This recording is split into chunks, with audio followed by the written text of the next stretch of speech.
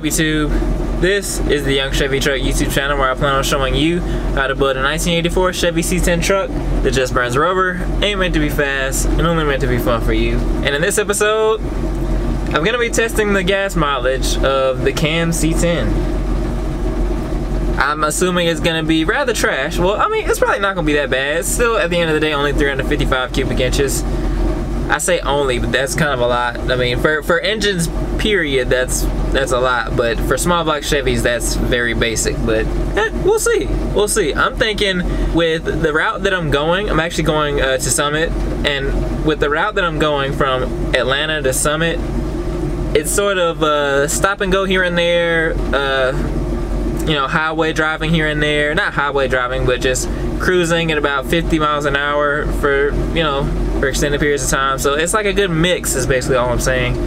It's a good mix of the two, of the street driving and the highway driving. So I guess I'll just show you some of that on the way down. I need to stop and get gas so I have a reference point of how far I'm going, so that when I come back I can get gas at that same station and then see the gas mileage of the truck. I'm doing a very terrible job of explaining this, but I guarantee you as the video goes on it'll make a whole lot more sense. So let's get to the gas station.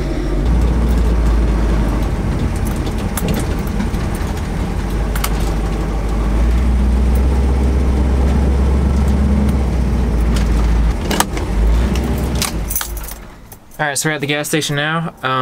Let me go ahead and look up and see how far exactly this gas station is from Summit Racing. Okay, it's 22 miles. It's gonna be a 44 mile round trip. That's plenty of time to judge how the gas mileage is, because then by the time we get back, we would have burned up a good amount, and then we'll fill it back up and see how much we burned exactly. So I'm gonna go ahead and fill it up, and we'll be on our way. Oh, and also the only reason I'm really going down to Summit is because I actually need that 45-inch belt. So I wanted to go ahead and get that, and I'll probably just put that on tomorrow. I mean, I don't even know if I'll film it. It's not really something that needs to be filmed necessarily. I mean, it's just putting the belt on, but yeah, I might. We'll see what I can do.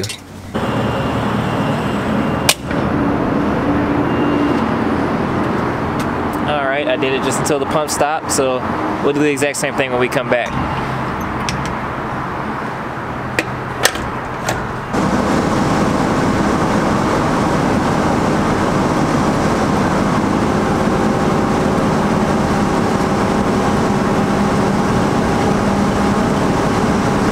Shaky at the tops, but we gonna make it.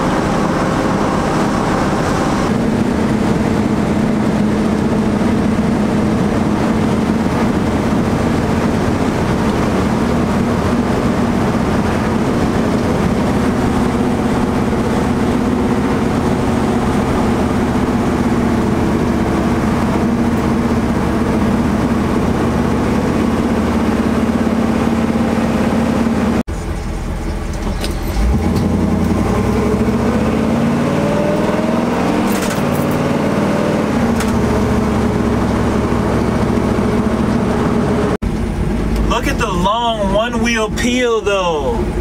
Oh my God, it goes all the way back there.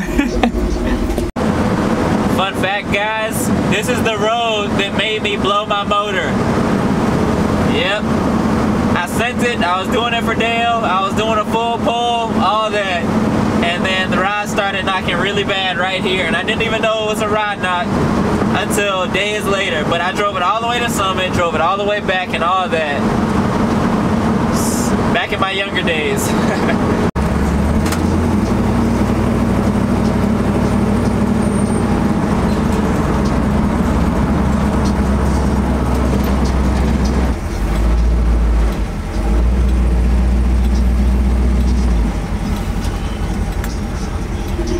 Whoo, that thing clean.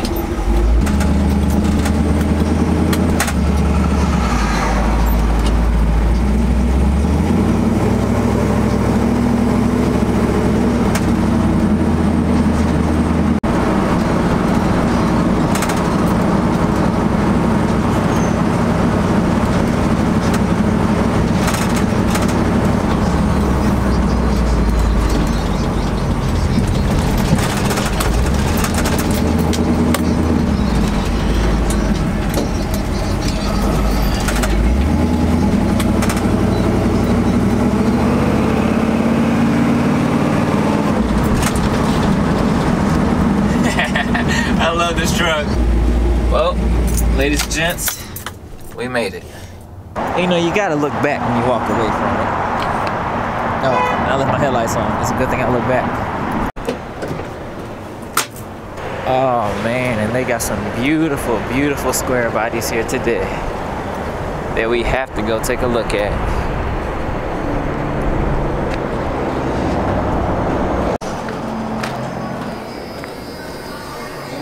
Oh my goodness. With a th400. He started it up.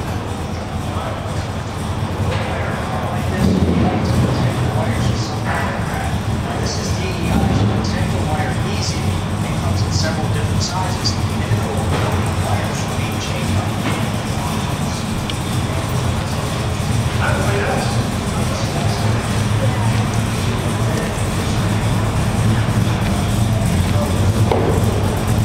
That's such a nice sound.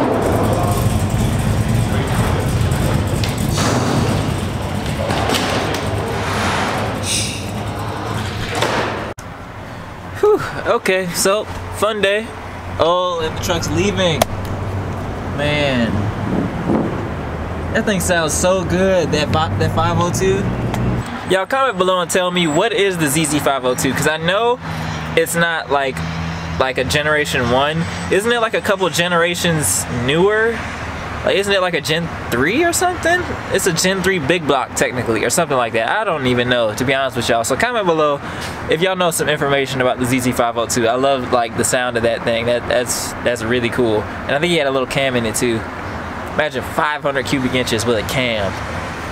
But guys, I got my belt right here. I had actually some genius this time because I looked up the one that I had on there, and I remembered the one that I had that I bought from AutoZone that was bad. It didn't, well, not bad, but it didn't work for this right here. It was actually way too short.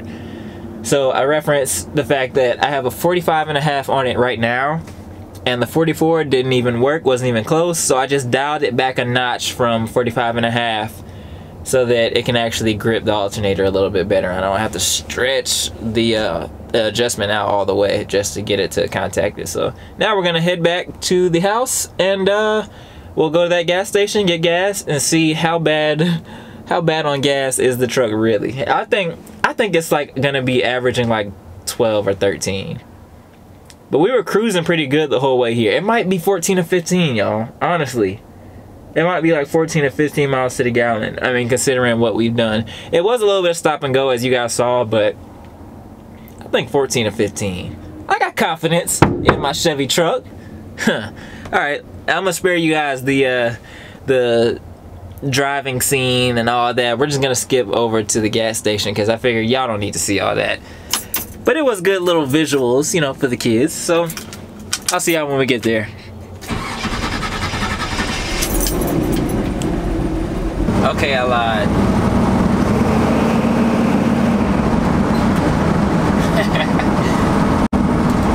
Can't wait until I can do some high RPMs, man. Alright. Back at the station. Time to fill it back up and see how much gas we really used.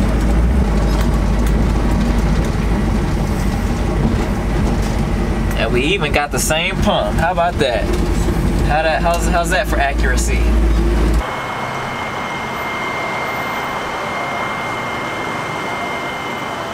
Dang. I didn't think it was gonna be this much, honestly.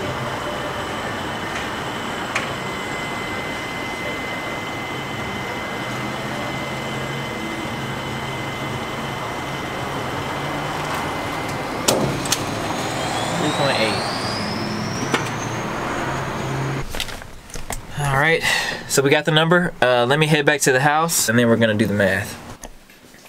Alright guys, please don't mind the noise of my dog eating in the background, but we got the numbers. We traveled 44 miles and we used 3.8 gallons. Let's see how bad it is. I'm gonna hit the equal sign. Woo! Averaged 11.5 miles to the gallon. That is terrible. That was way worse than before. But I guess it is taking in it's taking in more air and more fuel. in many ways. Like the cylinder head, the intake manifold, all that stuff is promoting taking in more. So it's only 5 more cubic inches, but it's still a whole lot more of everywhere else. So that's why it dropped so drastically. But I'm surprised, honestly. I didn't think it was gonna burn that much. I expected it to be about a good, 13 or 14, or at least that's how it used to be before I, went that extra mile, went that extra something with this motor and this setup. But yeah, I guess that's it, y'all. 11.5 miles to the gallon in a Cammed C10 truck with a Gen 1 small block, for those of you who are wondering. And the trip that I went was literally, it was just coasting for the most part. Some stop and go here, some stop and go there, just through the small cities that I went through in order to get down there to Summit Racing from Atlanta. So yeah, I guess that's all I got for y'all in this video. I'm probably just gonna be working on the C10 tomorrow. I got that belt, gotta put that belt on. I think I hear a slight exhaust leak on the other side that I didn't tighten. So I'm probably gonna tighten those and put the belt on. And that might be the video for tomorrow. Well, that might be a future video. I won't say it's the video for tomorrow, but it might be a future video because I do have footage from a car meet that I'm kind of debating on whether or not I should post or not. It's got burnouts and donuts and stuff like that, so I don't know. I might post it. But that'll probably just be, like I said, a future video. I don't want to promise anything. I don't want to say that it's gonna be coming out tomorrow and it's not. So just stay tuned, y'all. I got y'all. Trust me. I'm gonna try to put out 4 videos this week, as I've been doing, or as I've been trying to do. Just put a video out every single day. I do not work. So just like that, y'all. I think this one's pretty much over, and I really appreciate you guys watching. We're getting there. We're almost done with the break-in of the small block Chevy. I really want to drive it some more this week and try to put more miles on it. I really want to get 750, and I know once I actually reach 750, it's still gonna be some time because money is a thing. It's still gonna be some time before I can actually just get the oil change and do this and do that and all that, and actually change the oil to get it ready for seeing what it can do, having just a little tiny bit of fun. And I haven't burnt any rubber yet, just because of the fact that I don't have my limited slip diff in yet. But I plan on picking the gears up next week. I don't have the diff in, and I just feel like what's the point of wasting like all the wear and tear on the truck with just one wheel peel? It's like, what's it all for? Like, yeah, you're wearing on the th400, you're wearing on everything, but it's just for one wheel peels. So I'm putting the limited slip in real soon as the money allows, and then we're gonna daggone get into some donuts. So of course I gotta break the gears in too. I didn't think about that. Uh-oh. You good, pup? You good? Alright, he's good. I didn't think about that part. I gotta break that in too, but I don't think it's gonna take as long as the motor though. But yeah, I'm just trying to do things right. You know what I mean? Trying to do things the right way. So just like that, y'all, I think this one's pretty much over, and I really appreciate you guys watching. He's getting upset at me. I really appreciate you guys watching. I'll see you in the next one, and have a good one. Let me make sure he's all right. You good, dog? Hey. You good? Yeah, you good. He's good. All right, y'all. See you in the next one.